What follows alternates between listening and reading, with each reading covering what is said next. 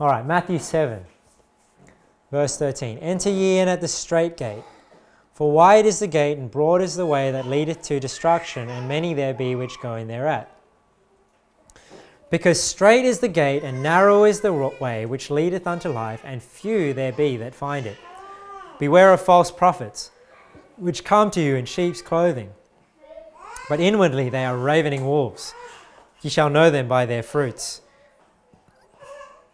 Do men gather grapes of thorns or figs of thistles? Even so every good tree bringeth forth good fruit, but a corrupt tree bringeth forth evil fruit. A good tree cannot bring forth evil fruit, neither can a corrupt tree bring forth good fruit. Every tree that bringeth not forth good fruit is hewn down and cast into the fire. Wherefore by their fruits ye shall know them. Not every one that saith unto me, Lord, Lord, shall enter into the kingdom of heaven, but he that doeth the will of my Father which is in heaven. Many will say to me in that day, Lord, Lord, have we not prophesied in thy name, and in thy name have cast out devils, and in thy name done many wonderful works? And then will I profess unto them, I never knew you, depart from me, ye that work iniquity.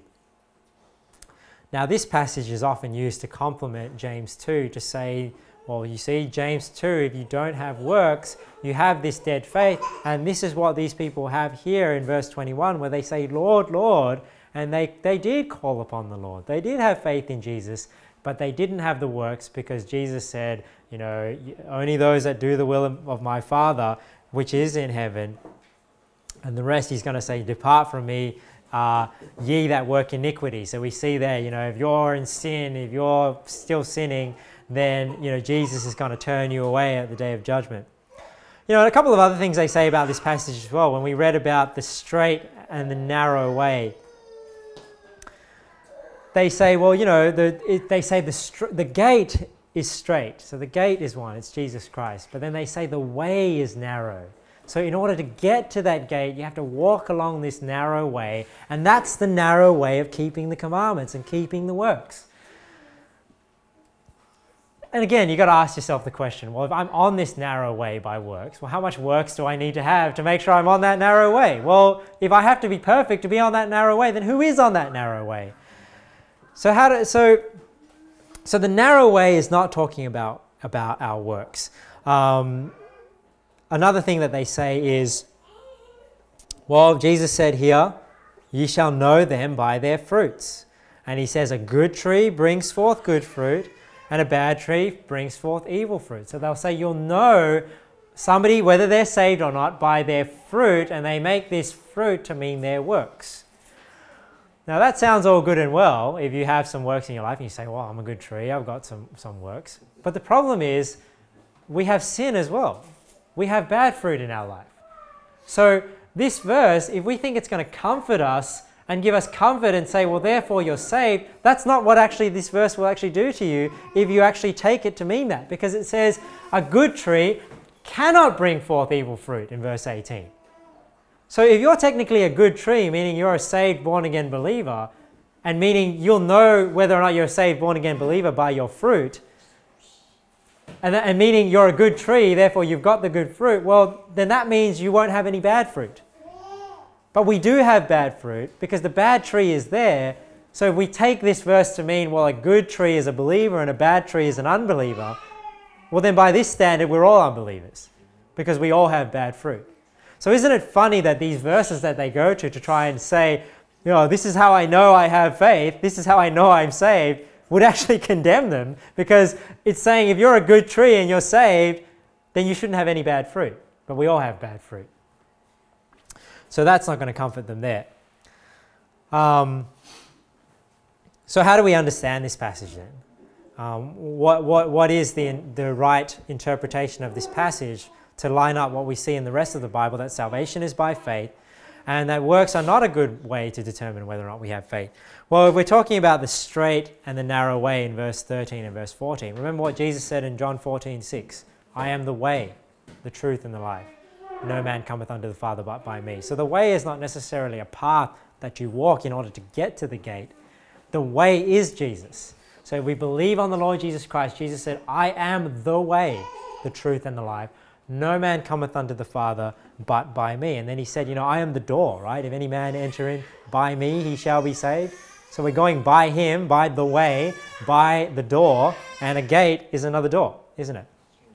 So it's straight and narrow, straight, S-T-R-A-I-T, meaning that there's not many options, like it's narrow, not straight as in not crooked.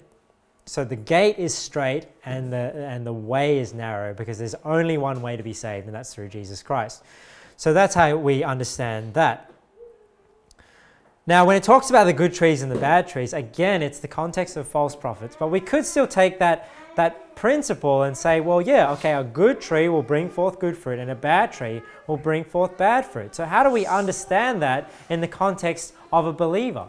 Well, again, it's a comparison between the old man and the new man. Because I believe in us, we have both the bad tree, which is the flesh, and we have a good tree, which is the Spirit. And if we walk in the Spirit, we'll have the fruit of the Spirit, we'll bring forth good fruit. But if we walk in the flesh, we'll have the works of the flesh and we'll bring forth bad fruit. So this is true in the sense that a good tree cannot bring forth evil fruit, but a Christian brings forth evil fruit because they have both the good tree and the bad tree. They have those two natures. But a false prophet doesn't have the true nature, and a false prophet is reprobate. Or in this passage, a false prophet is reprobate. That's why he will only ever be a bad tree. Now, fruit as well in the Bible is not only your works. I mean, fruit can also be the things that you say. Let me show you here in Hebrews 13:15. It says here, by him therefore let us offer the sacrifice of praise to God continually, that is the fruit of our lips, giving thanks to his name. There's another part, I won't turn there for sake of time, but if you actually compare the, in Luke, I believe, with the Matthew 7 chapter where he says a good tree cannot bring forth good fruit and an evil tree cannot bring forth, I'm getting that mixed up, but you know what I mean. So the good tree has to bring forth good fruit, a bad tree will bring forth bad fruit. When you look at that parable in Luke, and I'll just find it quickly because I want to show you guys. I wasn't planning to turn there, but I just want to show you guys. Let me just find it quickly.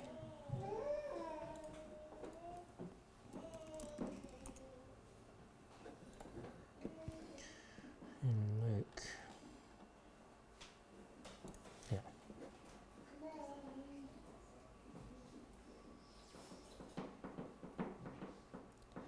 So I think this is a parable. I'm not 100% sure if Jesus is preaching this at the exact same time or it's another sermon but preaching on the same topics. But look here, it says, for a good tree bringeth not forth corrupt fruit, neither doth a corrupt tree bring forth good fruit. For every tree is known by his own fruit. For of thorns men do not gather figs, nor of a bramble bush gather they grapes.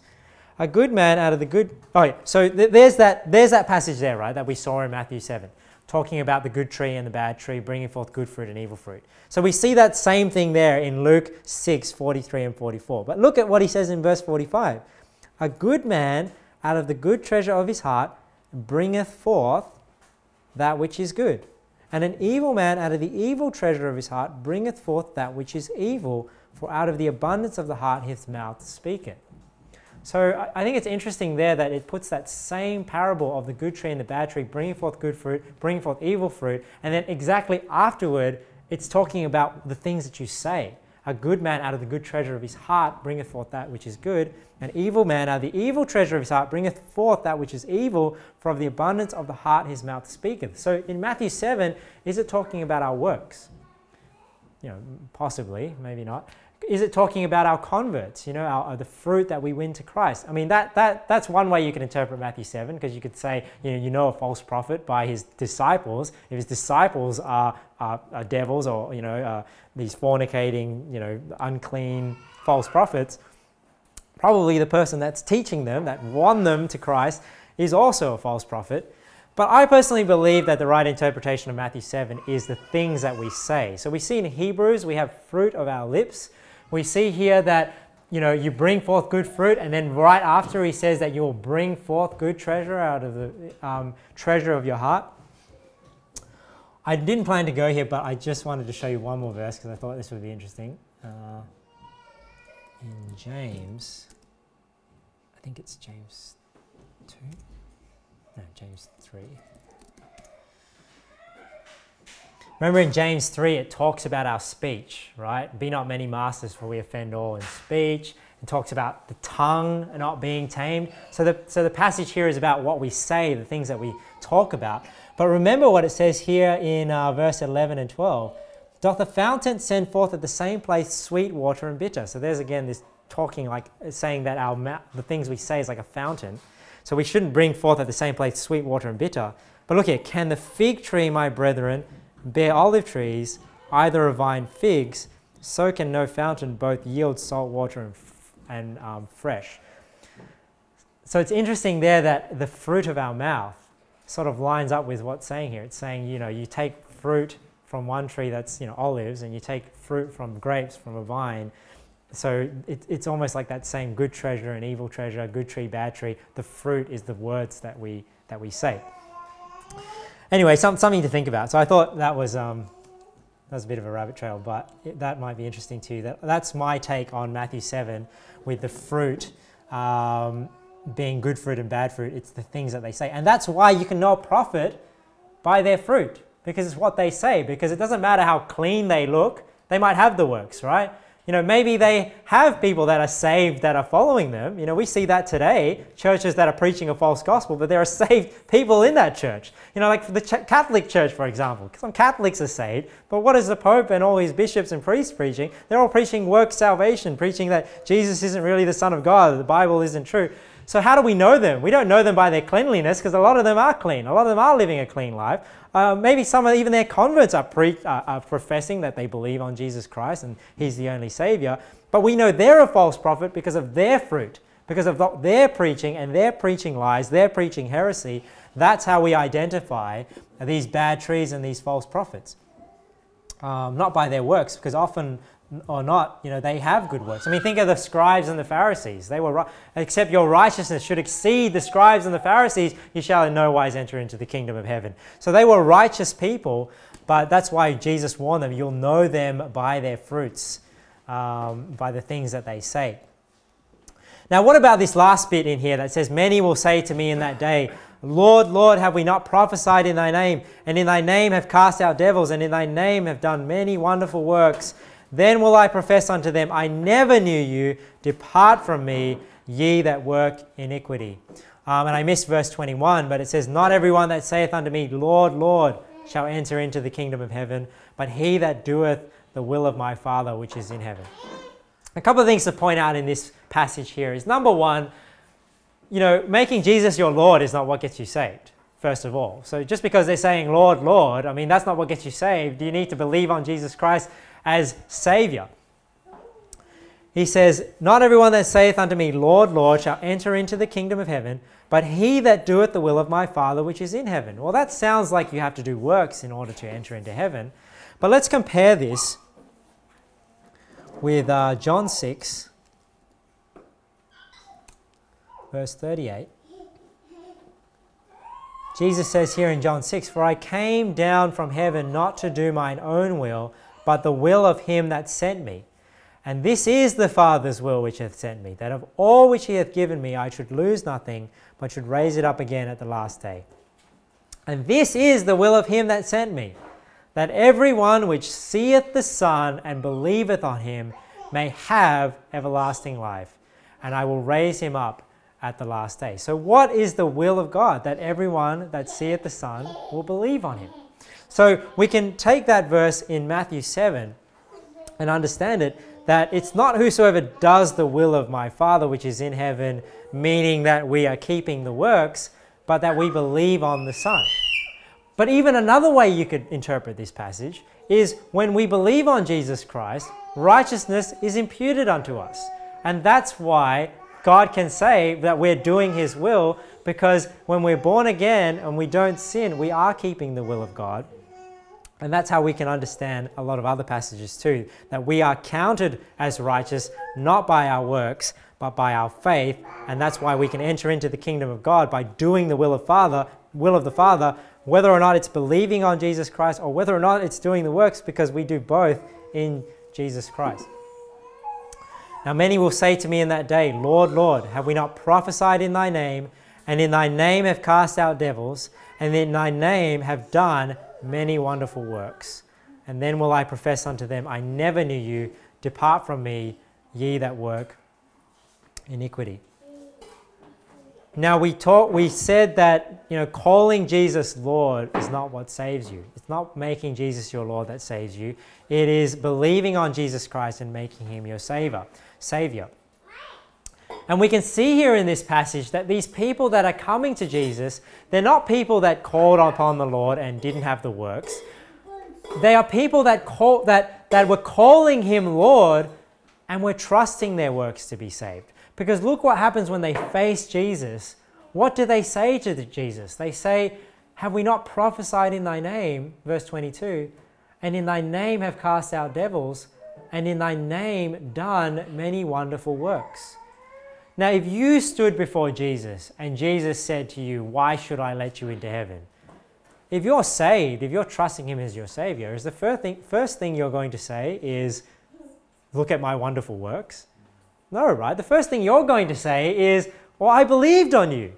I trusted you, as you say. I believed on you, and your word said that I have everlasting life. Why am I being turned away? But is that what these people are saying? These people aren't saying that. What they're saying is, look at all my works. I've prophesied in thy name. In thy name have cast out devils, and in thy name done many wonderful works. So these were people that did make Jesus their Lord, but they didn't make Jesus their Savior. And that's why he's turned them away. So this passage is not talking about your works being an evidence of your faith, or, if you can believe and if you don't have works, you don't really believe. Because these are people that were trusting their works, not trusting Jesus Christ. And if we were to take this passage to try and comfort us to say, hey, well, I'm a good tree, it would actually condemn you if you think that good tree is a believer as a whole. Because it says here, an evil tree will bring forth bad fruit, and a good tree cannot bring forth evil fruit.